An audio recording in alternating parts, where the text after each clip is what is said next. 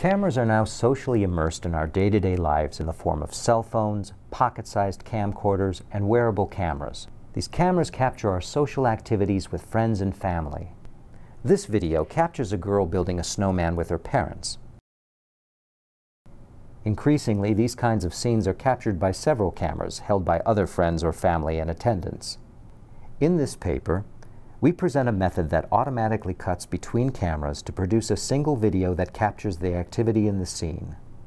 The core challenge lies in defining a computable measure of the content of the event and using it to define the precise succession of cameras to capture the action in the scene. We use joint attention to define the content of an event. Here, 3 cameras follow the girl up the hill, and 1 remains focused on the mother. By estimating the 3D camera motion of each videographer, we can identify the area in the scene that the videographers are paying the most attention to. We use this 3D location of joint attention as a proxy for the content in the scene. In conjunction with joint attention, we use rules of cinematography to define valid cuts between cameras. The 180-degree rule prevents the camera from crossing the line of action.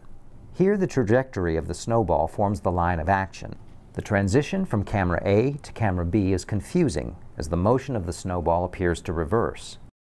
A jump cut involves a cut between nearby cameras, resulting in the appearance of jerky camera motion rather than a cut between cameras. The cut-on action condition produces the impression of continuity by cutting between cameras at moments of activity.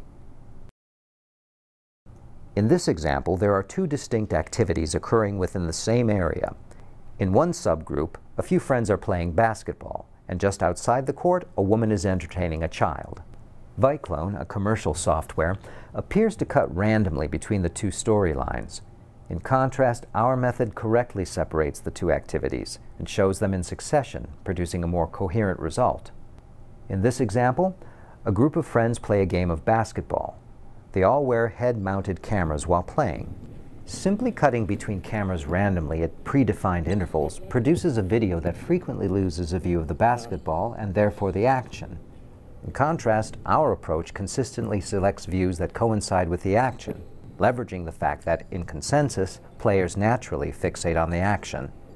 Here, the 3D joint attention captures the quick break, the long pass, and the short return as well. The algorithm automatically identifies the post-basket dribbling as a good area to remove, and we fade directly into the next attack of the white team. A group plays croquet. Here we show our result next to an output that uses cuts to random cameras at fixed intervals. The 180-degree rule is immediately violated by the random cut. The precise selection of when to cut is critical to give the impression of continuous time. Our method respects the rules and times the cut precisely on the action. Our algorithm automatically chooses an appropriate level of zoom within each view to allow tight shots of the action and switches between levels of zoom to provide shot diversity. In this example, the scene has several people socializing in different subgroups.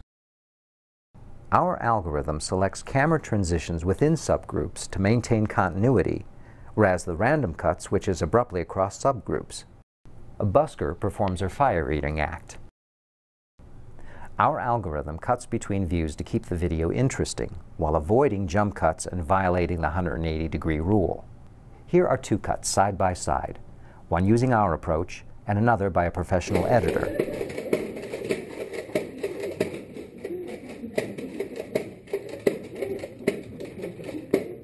Many of the cuts are similar.